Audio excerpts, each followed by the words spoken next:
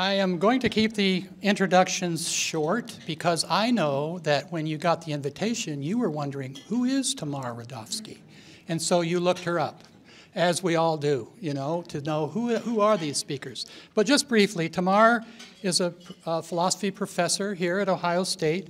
Her degrees are from Brandeis University. Her focus and areas of expertise are in the ancient and medieval philosophy, Jewish and Islamic philosophy, phenomenology, and existentialism.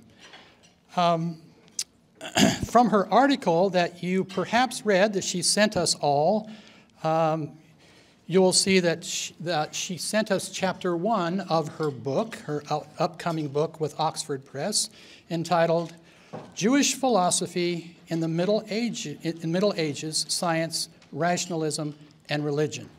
And so we have chapter 1 of that in your mailbox if you haven't seen it yet. And so she said, since Ian is the visitor and the guest from far away, we should let him go first. So she's going second, and Ian will go first. So who is Ian Hutchinson? Well, again, if you looked him up, you know that he's a professor of nuclear science and engineering at the Massachusetts Institute of Technology. His education is at Cambridge, as well as the Australian National University in Canberra, who we were talking about because I've been there to Canberra. And we welcome him back to Ohio tonight. He was here for a Veritas forum a few years back. And so, Ian will kick us off, and then right after Ian remarks, then Tamar will come up and share some remarks. Then we'll continue to eat and have our table discussions. And that's really the focus of tonight. Think of having one discussion, listening to the people and continuing to interact and ask questions. That's what we're going to do after they finish. And then we'll do a Q&A up here, and then we'll all go downstairs and have some more drinks. So let's start with Ian. You welcome him with me. Thank you very much. Ian Hutchinson.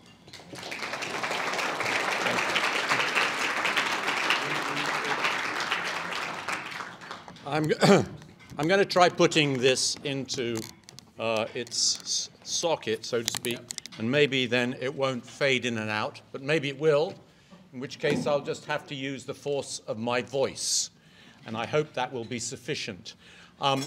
My intention is just to kick things off with some very quick, brief remarks about the relationship in knowledge between science and perhaps religious knowledge. And that's my intention. And I'm going to keep to my 10 minutes allotment as closely as I can, so I'm going to read what I want to say. What I mean by science is natural science, the sorts of things that are discovered by physics, chemistry, biology, geology, and so on. That might seem obvious, but I want to avoid the confusion that arises because the unqualified word science now means something different from the Latin word scientia, from which it is derived. Today, when questions of religion and science come up, natural science is the main topic. And I mean natural science by science. There are certain characteristics and strategies which science adopts for obtaining its knowledge. They are the basis of its success. And I identify those strategies as a reliance upon reproducibility, that different people can get the same results from repeated experiments or observations, and an insistence upon descriptive clarity, so that the results of an experiment, even if not its interpretation, are expressed in unambiguous ways that all scientists can agree upon and understand.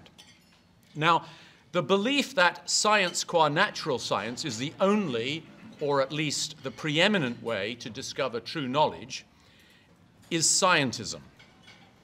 Its influence has led many disciplines that don't actually lend themselves to the methods of the natural sciences to try in vain to turn themselves into science. But science has specific methods by which it gains its knowledge, and those methods limit its applicability. And there are other ways to gain knowledge that don't possess the characteristics on which science insists. So when in 1935 Bertrand Russell wrote as follows, quote, "Whatever knowledge is attainable must be obtained by scientific methods, and what science cannot discover, mankind cannot know," which was from his book Science and Religion, that explicit declaration of scientism was a ghastly mistake. Usually, though, scientism is not explicit like that. It's implicit, especially in the writings of many popular anti-theists of this century. For example, Richard Dawkins writes in his book, The God Delusion, "Did Jesus raise Lazarus from the dead? Did he himself come alive again 3 days after being crucified? There is an answer to every such question, whether or not we can discover it in practice, and it is strictly a scientific answer. The methods we should use to settle the matter would be purely and entirely scientific methods," end quote. That scientific assertion ignores the actual ways that history and historical events are studied. Human history really isn't like natural science, and if you maintain that it is, as Dawkins is maintaining, you end up discounting history's knowledge. Historical evidence is predominantly documentary, personal, maybe eyewitness testimony, perhaps some archaeological evidence, all gathered together, taking advantage of our general understanding of what makes people tick, of the attitudes and thinking and the background society of the time in which the events occurred. One reason why scientism is so important in the present discussion is that the critics of belief in God are fond of saying that religion is irrational because there's no evidence for God. They really mean that there's no scientific evidence. There's plenty of historical evidence for the claims of Christianity. I'll agree that history and the truth of Christianity can't be established by the methods of natural science. But my position is that science is plainly not the only route to knowledge.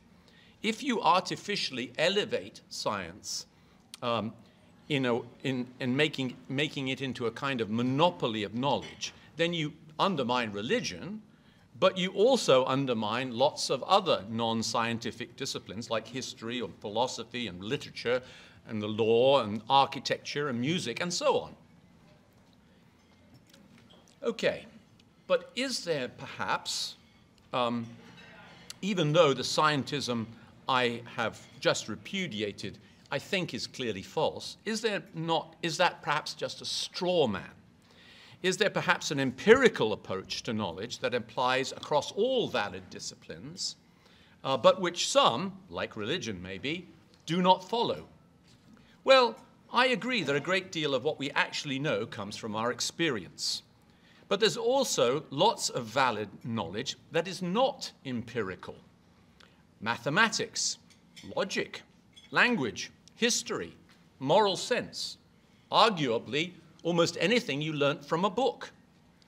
And even when our knowledge is based on experience, it very often lacks the kinds of warrant and definiteness that science gains from its insistence upon reproducibility and clarity. It's just not true that the methods of the natural sciences or extensions or generalizations of those empirical methods are the royal route to knowledge. Now, the anti-theists of this century usually put empiricists' arguments more simply. They say something like that you can either base your beliefs on evidence or you can base them on faith in some authority. And of course, their view is, naturally enough, that their secular opinions are rational and based on evidence, while religious people are just, well, irrational faith heads. I reject that simplistic difference, that dichotomy of evidence versus faith. I will stipulate that religious beliefs of many people are founded on an adoption of what they are taught by their religious authority. That's true. And yet, it's just as true that their scientific beliefs are an adoption of the teachings of their scientific authorities. So should they then, therefore, reject both religion and science? No. This supposed dichotomy between evidence and authority is in practice false. The motto of the Royal Society is nullius in verba, which means on nobody's word. This is the Royal Society of London I'm talking about. According to their website, the motto expresses, quote, the determination of the fellows to withstand the domination of authority and to verify all statements by an appeal to facts determined by experiment. Now, nullius in verba is a fine motto for a scientific society, and the Royal Society, of course, is a preeminent historical scientific society. But it makes no sense as a general rule for the whole of life. It's simply impossible to verify all statements by an appeal to facts determined by experiment. And to say that one will do so is hopeless scientism. So history, as an example, is not science, mostly because it deals with unique and unrepeatable events of the past, which do not display the reproducibility on which science depends. But there are other very important things in the world and in our lives that defy scientific investigation because they lack the unambiguous clarity, which is the other main characteristic of science. I'm thinking of such matters as the beauty of a sunset, or whether a legal verdict is just, or whether I love my wife. There's no scientific way to prove Caesar's crossing of the Rubicon. There's no scientific way to judge the justice of a verdict. There isn't even a scientific way to detect a true thought. And yet, these sorts of things are real cognitive questions about which the answers are important, and in many cases, the answers are indisputable. Questions about God, I think, are of mostly the same type. They're not scientific. So the most important antidote, I think, to scientism is to give due weight to descriptions from different perspectives, or one might say descriptions at different levels.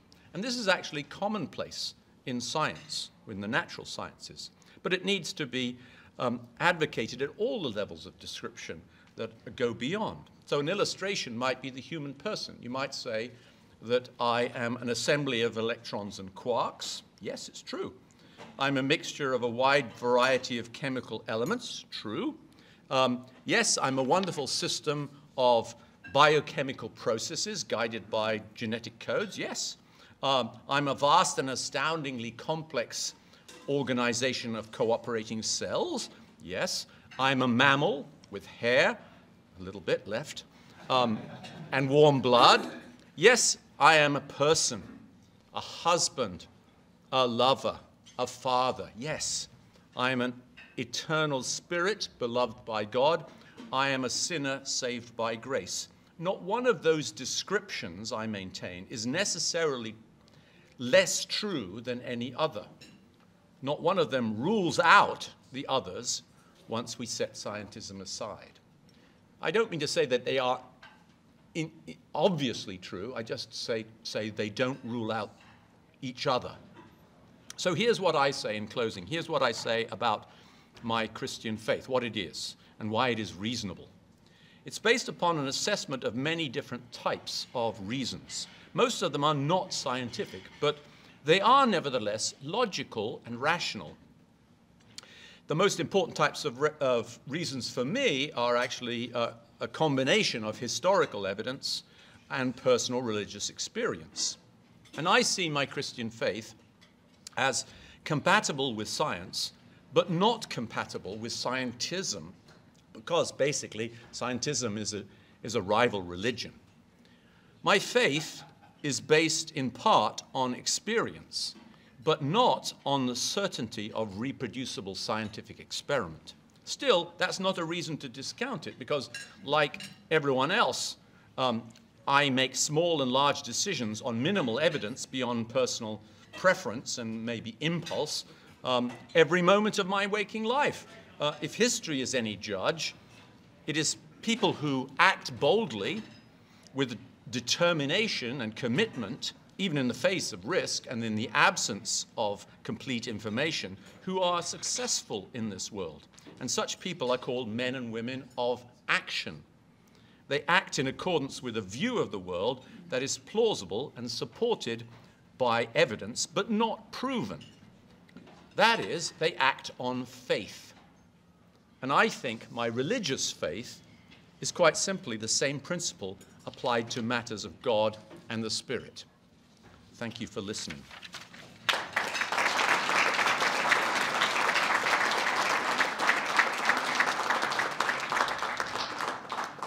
I want to thank you. But I'm also in a state of confusion. I'm not really sure, other than the fact that once I was in Templeton, why I'm here. And so I have passed out a handout. I'll be going through the handout fairly, and I'll go as quickly as I can. I'm obviously not going to read it all.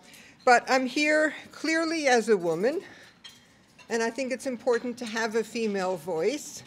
There are many more women in the room than there were 20-some odd years ago. I was one of the very few women in that room when I first joined Templeton. I was at Templeton conferences in Oxford, England. There were 3 women out of a sea of 400 men. And so it's really wonderful to be here as a woman, seeing how the landscape has changed. I'm here as a medievalist. My area of expertise is medieval philosophy, very much far removed from Dr. Hutchinson's field, but I have a certain historical perspective that I want to share. I'm here as a Jew. And I think that's important because the whole religion science issue takes on a completely different flavor within Judaism than it does within Christianity. And one thing I have noticed over the past 20-some odd years is that Templeton Veritas religion science debates or conversations should really be reframed as Christianity science debates. And so I want to introduce just a few different notes to the conversation. And then finally, I'm here as a philosopher. I don't know if my department chair is here or not this evening, but if he is, I hope I don't embarrass him. I think there are issues of epistemology and ontology that need to be discussed when we're talking about theories of knowledge and evidence. And so first, I want to define terms, and I'm simply reiterating what we just heard from Dr. Hutchinson. I read his book very carefully. He didn't deviate from the text, so I'm safe here. You can correct me. You never defined religion, but I want to suggest that religion concerns the supernatural world, incorporates divine revelation, evidence based on, and I'm quoting you, Dr. Hutchinson, testimony, narrative, human nature, personal experience, and so on. Science associated with the natural world based on reproducibility and clarity of reasoning. Again, Hutchinson, IH stands for Hutchinson. Scientism, we just heard the view that all knowledge is scientific. Hutchinson is committed to rejecting scientism and wants to suggest fruitful dialogue between science and religion. I'm not clear how far that dialogue extends, and maybe that's part of what we can talk about during the Q&A. But an important caveat. In the religion science debates, most studies have focused on science and Christianity. Are there disanalogies between science and religion in different traditions? For example, Buddhism doesn't even recognize a personal deity. The Dalai Lama has written extensively on the compatibility of Buddhism and science, and so they're not part of this conversation. Judaism has always emphasized what I call the hermeneutic interpretation of Scripture as reflected in the Talmud, the rabbis. There's also a Kabbalistic influence, Jewish mysticism, and so the whole religion science takes on a completely different tenor in Judaism. Are they in tension with one another? I think if we look at some of the titles, I'm not going to read the next paragraph, but you can read the titles on your own. I actually had some of these people out for the Templeton conference 20 years ago. Lots and lots of books, all have in common the desire to harmonize accounts of creation from two webs of belief, a web of religious belief and a web of scientific belief. And so clearly there are issues of contention. I think at one point in his, I'm really pushing your book tonight. In his book, Hutchinson says that 97% of the issues in science and religion are non-controversial, but it's those pressure points that become so important, issues of creation, the problem of evil, evolution, etc. And so we can think about the relationship as one of war or as one of peace. And we can turn to the Draper White. I think both he and I mentioned that in the pieces we sent out to you. Draper and White in the 19th century argued that the relationship between Christianity and science was one of warfare, portraying the history of scientific development as a war against a narrow-minded establishment Christianity. Think of the Galileo affair, right? That's a classic affair. The peace model, think of, and I've got a quotation at the bottom of the page there by Francis Bacon, the two books model, writing in the 1600s that God has provided us with two books to understand reality. And we can look at the book of the Bible, scripture, and we can look at natural science, and the two really are different ways of thinking about God's work in the world. We can speak more specifically, and I know Ian Barber's book came out many years ago. By the way, at the very end of my handout, I have a list of some additional readings, some of the individuals that I'm mentioning here. But Barber suggested 4 ways of thinking about the relation between religion and science. I actually think of it more as 3 ways because I've never understood the difference between dialogue and integration, so I combine those 2 on my handout. But the conflict mode is that there are serious conflicts between contemporary natural science and classical religious beliefs, and so one must choose between them. Draper-White thesis, I think, reflects the conflict model. Independence mode, that the 2 enterprises are totally independent and autonomous, each with its own distinctive domain and method. That religious faith is based on revelation, science is based on human observation, and that these spheres must be kept totally separate. Probably the most famous individual in the 20th century is Stephen Jay Gould, who wrote his work, Rocks of Ages. And in that work, he talks about non-overlapping magisteria, basically the scientific domain, the religious domain, never the twain shall meet. I remember when Early McMullen was here at Templeton for our Templeton conference, he basically summed it up as a sort of mental schizophrenia. You park your brain outside the church door, and you walk in, you do your devotions, you come back, plug your brain back in, and continue with your ordinary life. And so that's the independence mode. The problem with independence mode, and I think this is something we may want to come back to, is that religious texts do make empirical claims. For example, that God created the world, that Jesus was resurrected.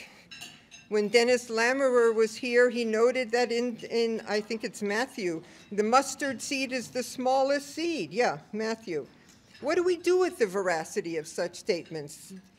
If you follow Gould, they're devoid of truth functionality, and that's problematic. It's problematic for me, and I think it's also problematic for you. So I think Gould can only lead us so far. Dialogue and integration, that the boundaries between religion and science are not so clear-cut, that the 2 disciplines share certain presuppositions, summarized again by Ernie McMullen. I love Ernie. He's just a wonderful human being, if any of you have had a chance to hear him.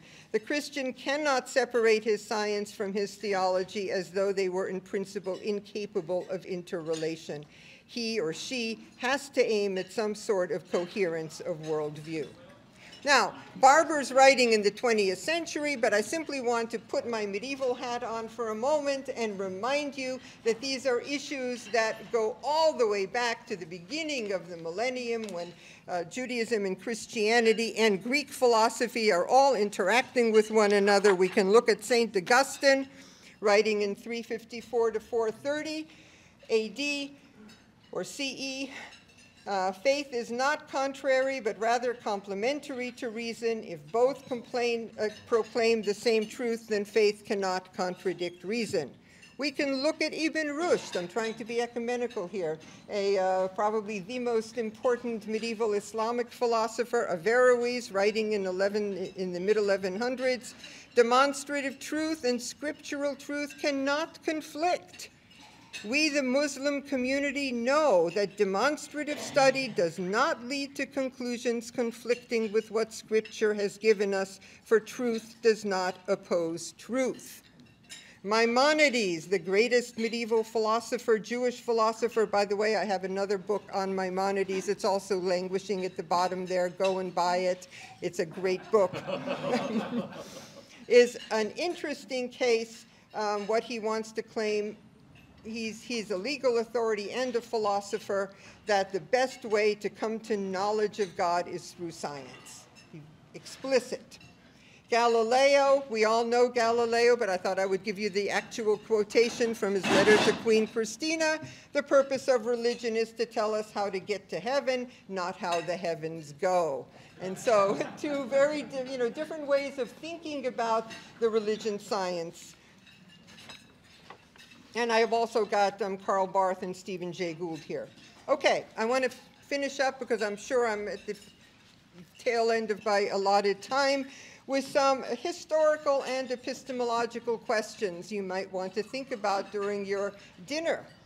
If we reject the conflict model in favor of independence, dialogue, or integration, then can we claim that religion plays a role at all in the rise of Western science? Did it function as a hindrance or as a stimulus to the rise of Western science? And I have here two things in mind that we may want to come back to. The condemnations of 1277. Some of you may know Bishop Etienne Tempier in Paris condemned the teaching of Aristotelian natural science in 1277 because it threatened church dogma. And as I remind my students, that was the last of about a dozen condemnations starting in the early 1200s. It reminds me of Boston and the pot laws in the 70s. The Boston elders kept on passing these laws that you can't smoke pot in the Boston Commons. So what does that tell you? A lot of people are smoking pot if they have to pass so many edicts. So here too, people are reading Aristotle.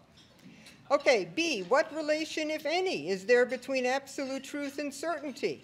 It's one thing to believe that truth is an absolute, but another to suppose that we can be certain that we have the truth. It is logically possible to deny certainty, that's an epistemological claim, and yet uphold an absolute theory of truth, that's an ontological claim. We may have beliefs that we take to be true, and these may come to be altered. But that does not mean that truth itself is altered. For example, did Galileo drop iron balls from the Leaning Tower of Pisa? Either he did or he did not. The truth of the proposition is not mutable, although our opinions or beliefs may have changed. It was once thought that he did, now we actually believe that he didn't. And C, if we are intellectually honest, in recognizing that other religions should be included in the conversation of science and religion, and I think that is probably my platform, that other religious traditions must be included, otherwise it's simply a one-sided discussion of Christianity and science. How are we to adjudicate amongst the various claims? What evidential criteria can we bring to bear on conflicting beliefs? Are some beliefs, belief in God, Jesus, or Mohammed, more credible than others? Belief in election fraud, vaccine denial, QAnon, how do we distinguish between them?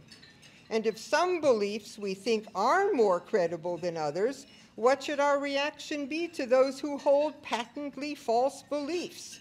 How far should civil discourse or religious toleration extend? And then finally, in case you don't have enough to think about, how does the relation between science and religion impact our lives as we live it? What are the social, ethical implications deriving from the perspective we personally take with respect to those issues? So I feel that my job has been a conversationalist, throwing out questions, and I'm hoping they stimulate you to further discussion.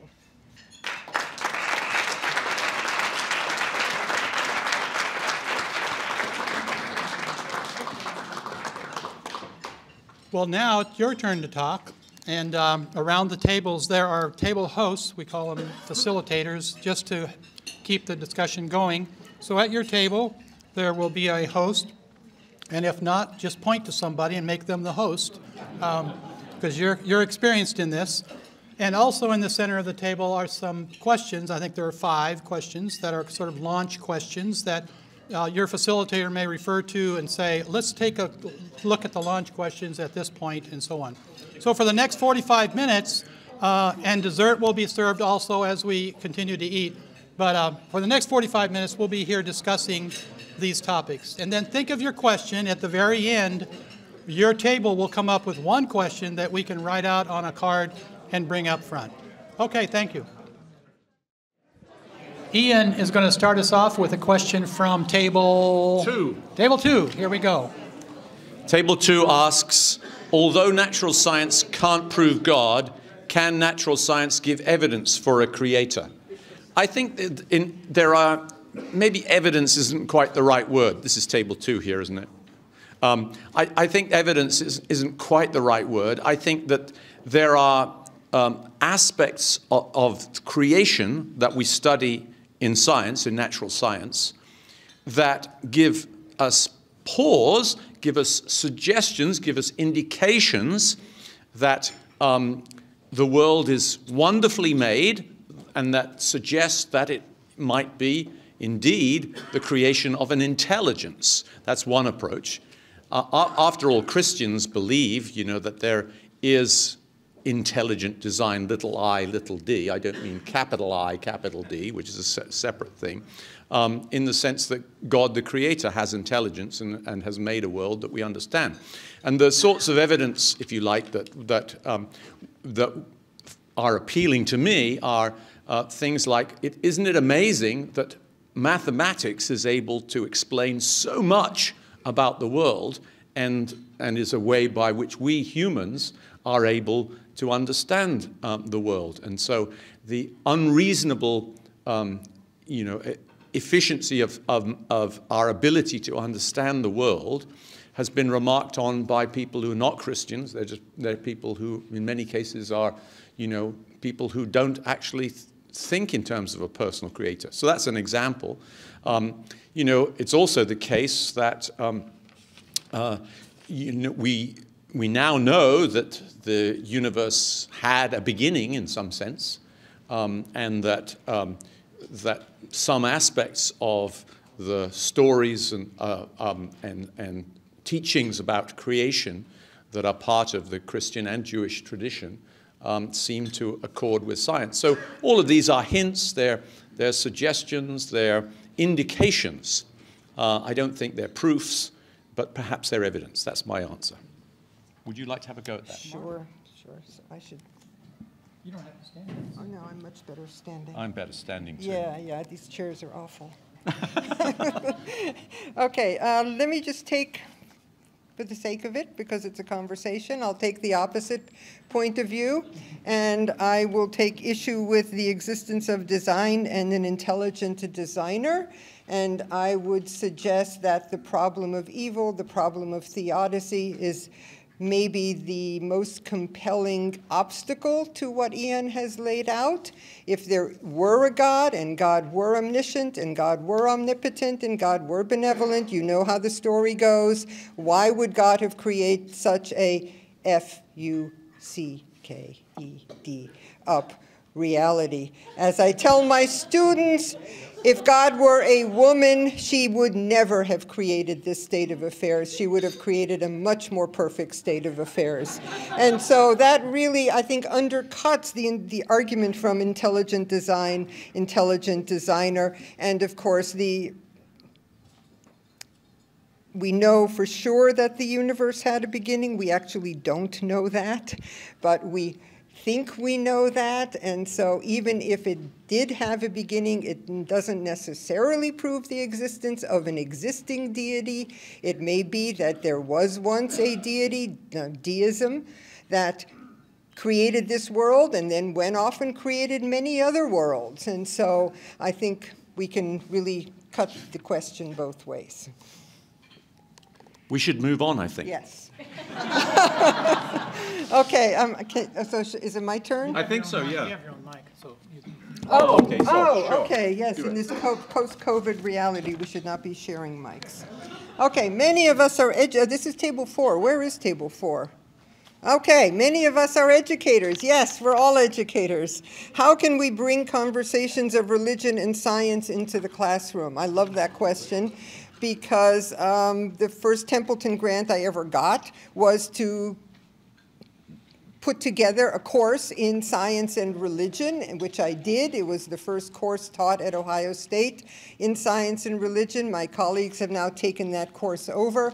It was a wonderful course. Being a medievalist, I started with the late antique and then moving into the medieval tradition, making the case that religion and science is nothing new. It's been discussed ever since the 4th century and working through various centuries. And so I think it's actually very easy to incorporate religion and science into the classroom. The other thing I might say is that I've taught courses. I'm doing a course on theories of time in philosophy in the spring, and my students don't know it yet, but it's going to be all about religion and science. And so even if you're not teaching a course entitled Religion and Science, you can sneak it in any number of other dimensions. That's cheating. Well, it's not quite cheating. I mean, of course, you're in a field where it's very natural to be talking about these conversations in the classroom, and I do share the impulse that's being expressed by your table. I am not usually talking about God and science in my classes. I'm teaching students how to solve tensor equations or the dispersion relation of waves in plasmas. This doesn't have a very obvious Christian or religious content to it. And so I treat this in a way that I think is respectful of the subject that I'm talking about. So I don't generally talk much about God, in fact, hardly at all in my classes. But I do think that most students who take classes from me know that I'm a person of Christian faith.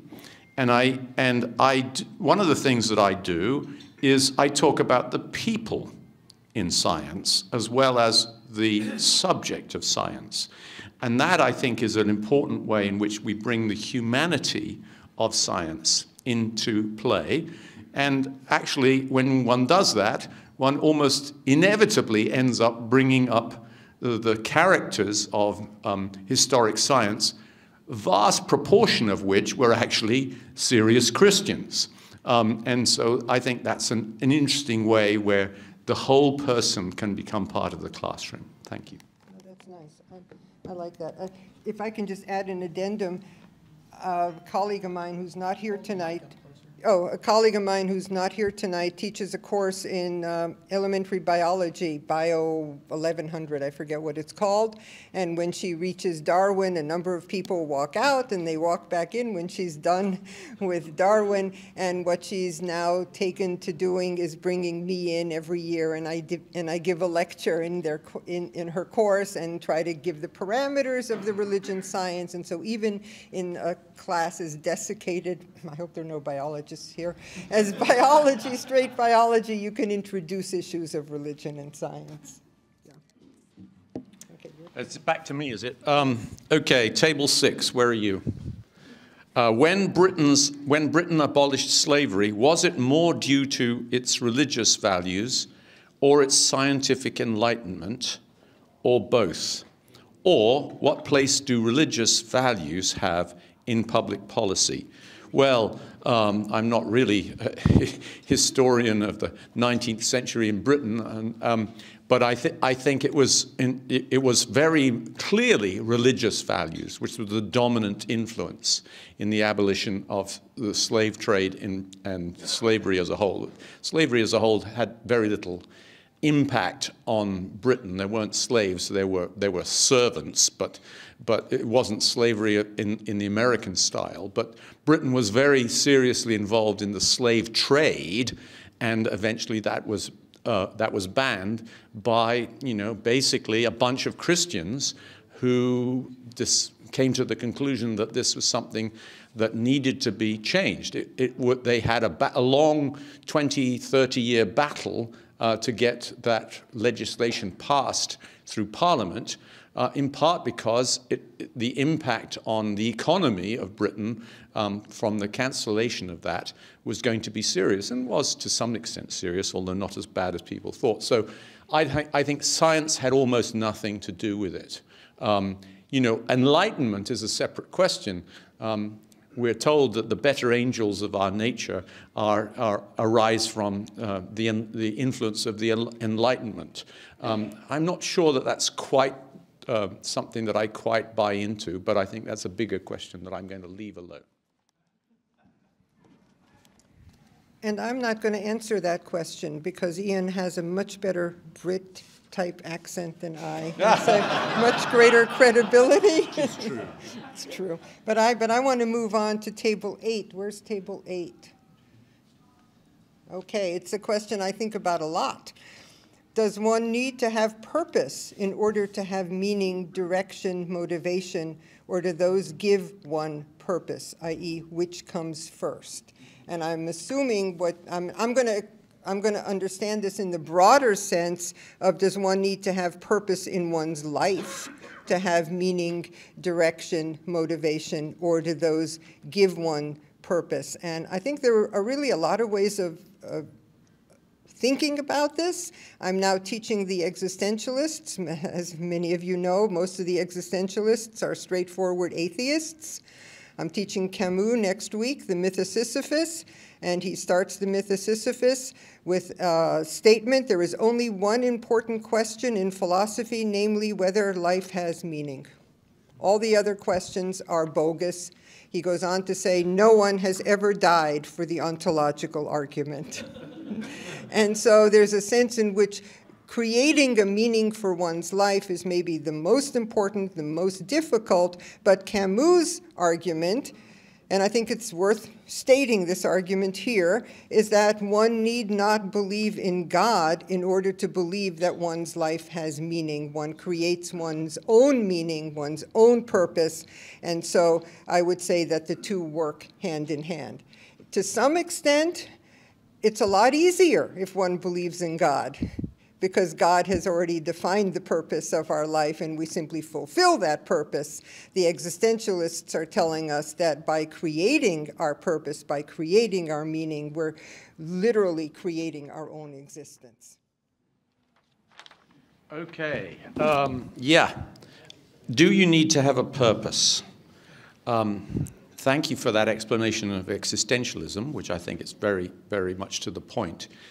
I don't think existentialism gives a transcendent purpose.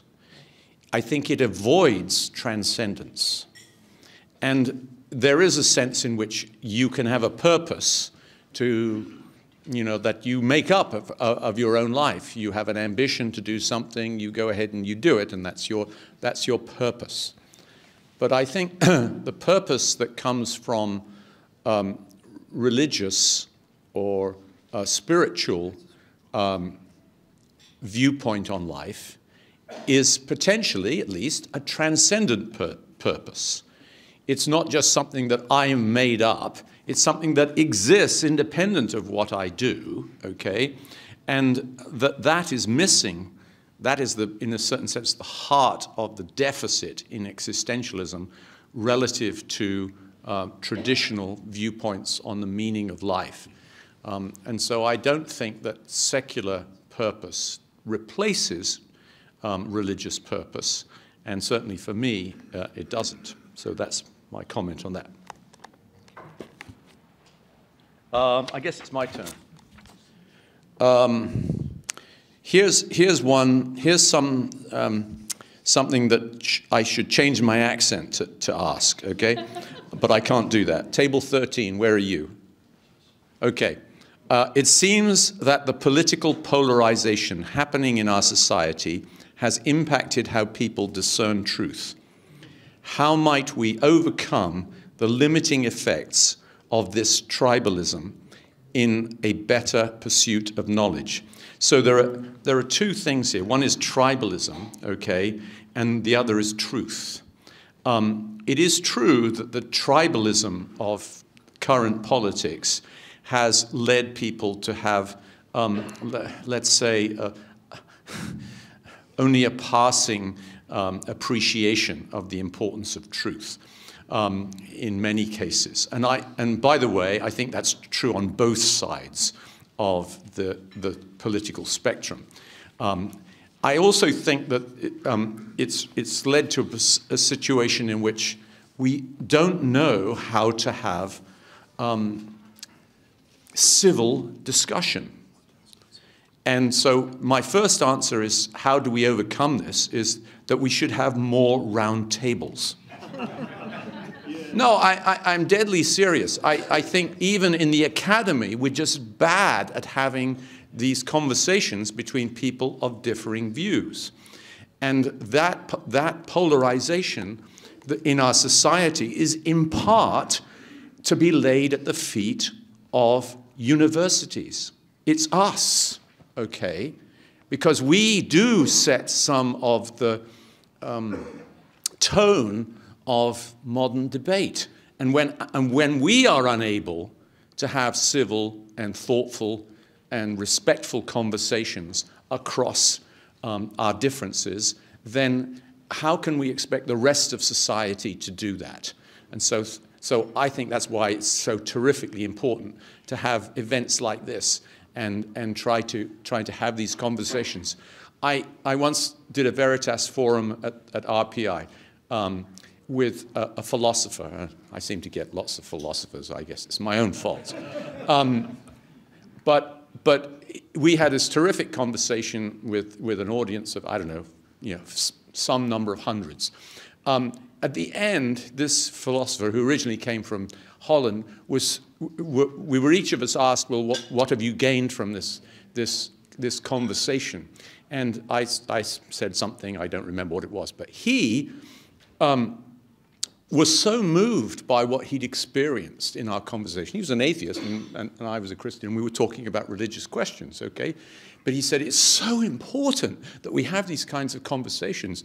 And he literally, his voice cracked as he said it. But I do think that it's terrifically important. So that's one thing. The other thing is, by the way, is get your heads out of your screens. I just think that the World Wide Web is such a negative influence on our ability to have respectful conversations that it's so important that we should actually have person-to-person experiences. Sorry, I'm preaching now. I should stop. What do you say? It's hard to follow a preacher, but I will simply say to this question, and there was another question there about believing absolute truth. Yeah, I'll come to mine, but I do want to say that, yes, I actually am old-fashioned in that I do think there is a truth. I think that some things are ontologically true. I think that we often don't know what they are, and we fall into black holes thinking that we do. I think that, when I teach my class on philosophy of religion, I start out by putting on the board, Jesus Christ was resurrected. That statement is either true or false. It has a truth value. And how you regard the truth of that statement will say an awful lot about you. And students don't like to hear that because they're all subjectivists. It's all true. We bring our own perceptions to reality. And I guess I'm old-fashioned in that regard. But you are, and so am I, okay? we share. We're old together. Okay, but I want to turn to table 5. Table 5. Right here, okay. Do you have hope? Okay, I'm not sure where the emphasis is. Do you have hope for eternal life? And if so, what is it and why? Or do you have hope for eternal life? And if so, what is it and why? And it's ironic because we were both sitting and talking about that very issue at the table. I think I've learned more in the past week prepping for this event tonight. I must say, I bought Ian's book, I read it, I went online, I listened to the YouTubes.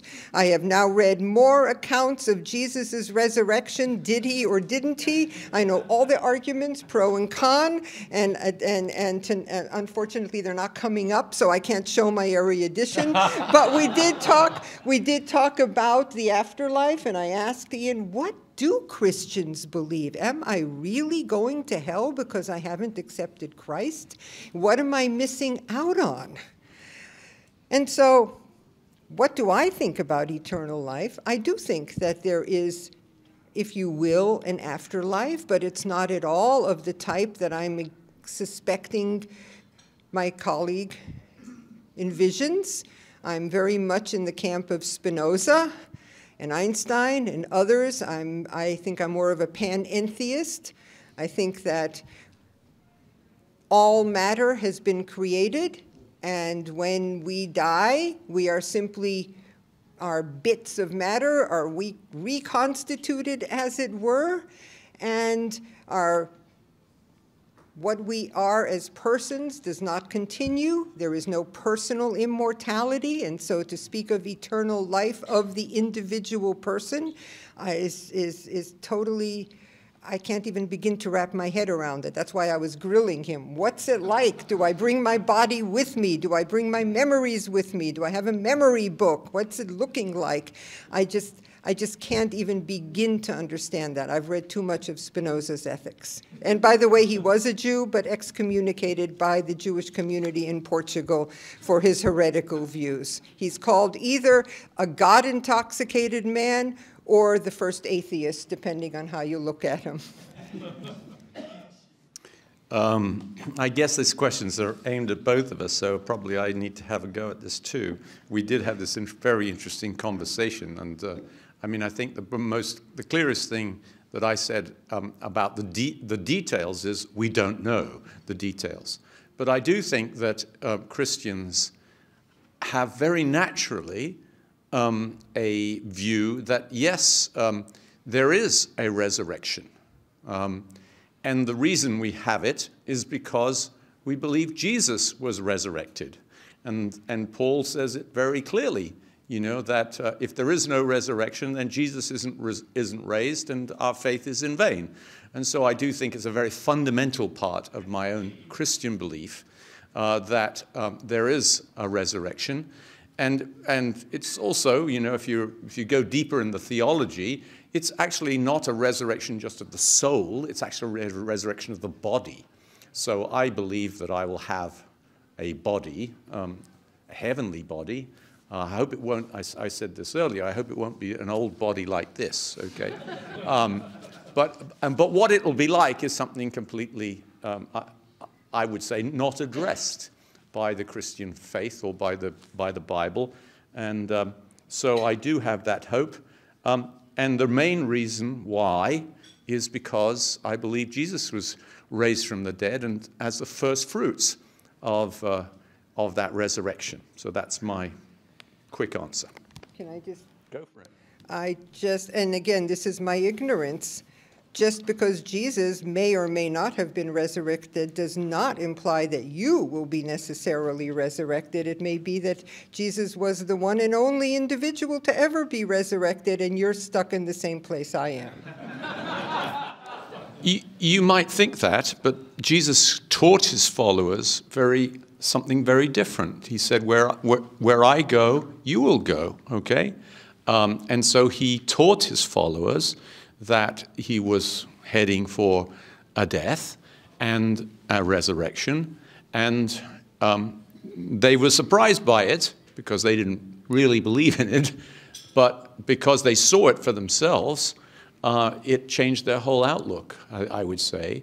And so I think there is a reason to believe that there is a connection between Jesus' resurrection and our resurrection for Christians, and that's one of the reasons. Of course, Paul's argument is, in a certain sense, a bit of a negative argument, because he was addressing the people who doubted that there was going to be a resurrection, and were beginning to say there isn't going to be a resurrection, and his argument was, if there isn't a resurrection, Christ is not raised. So he's again drawing the connection, but perhaps in a negative way, right, and not in a logically definitive way. Yeah, he would have gotten a C in a logic class.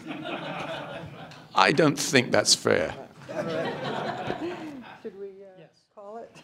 So we haven't answered all of your questions, and we're going to continue this downstairs, but the bewitching hour is 9 o'clock, 9:05, and so we're going to stand up, take a break, use the restrooms. If you would like to join the conversation with Tamar and Ian downstairs where we started, you're more than welcome to go down there with us. So thank you for coming. I want to thank our sponsors, the Templeton Foundation, the Veritas Forum, who's provided the video.